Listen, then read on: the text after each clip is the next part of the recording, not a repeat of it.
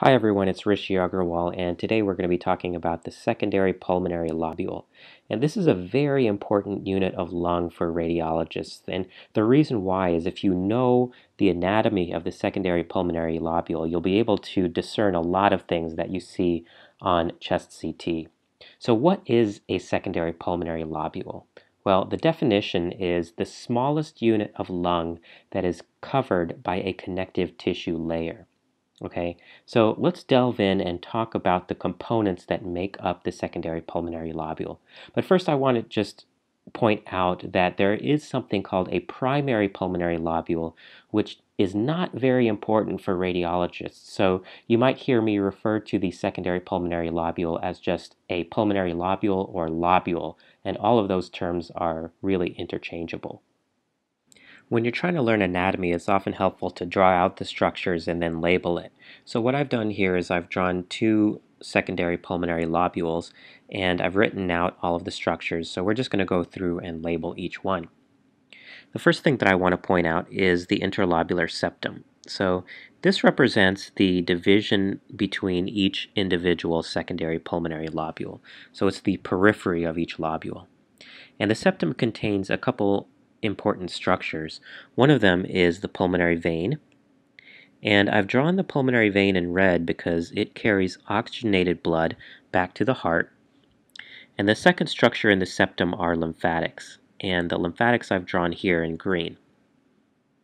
At the center of the secondary pulmonary lobule, you have two other structures.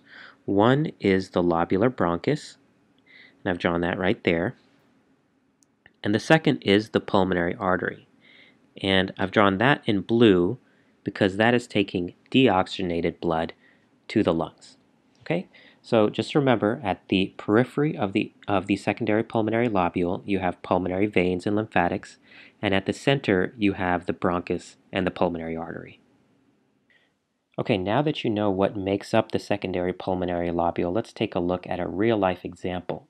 So this is a chest x-ray of a patient who has pulmonary edema. And what's striking in this image is that there's diffuse reticulation in both lungs. The patient also happened to have aspirated a coin, which is completely incidental. But let's take a look at the lower left part of the lung and see what we can figure out. So what you could see is that at the periphery of the lung, there's these multiple short lines that are horizontal and seem to originate at the pleural surface. And these are what's known as curly B lines. And if you remember from physiology, what goes on in pulmonary edema is that you have an increase in hydrostatic pressure in the pulmonary veins. So what you're looking at here is interlobular septal thickening due to engorgement of the pulmonary veins from fluid overload.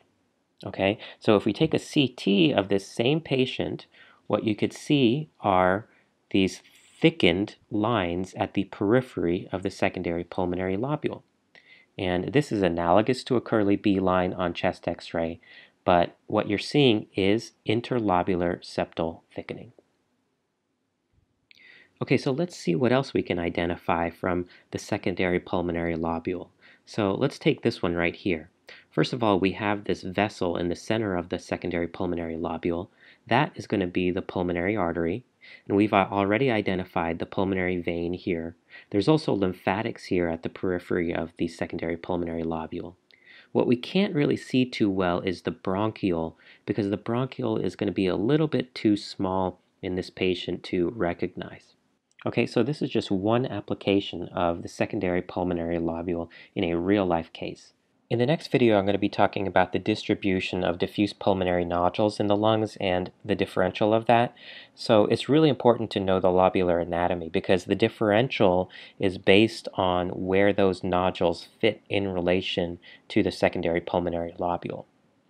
Okay, so if you want more information on this topic, I really highly recommend that you read this article from Radiology from Richard Webb. It talks all about the secondary pulmonary lobule. Okay, if you have any questions about the secondary pulmonary lobule, feel free to leave a comment on this video, or you can direct message me on the About page of this YouTube channel. Thanks a lot.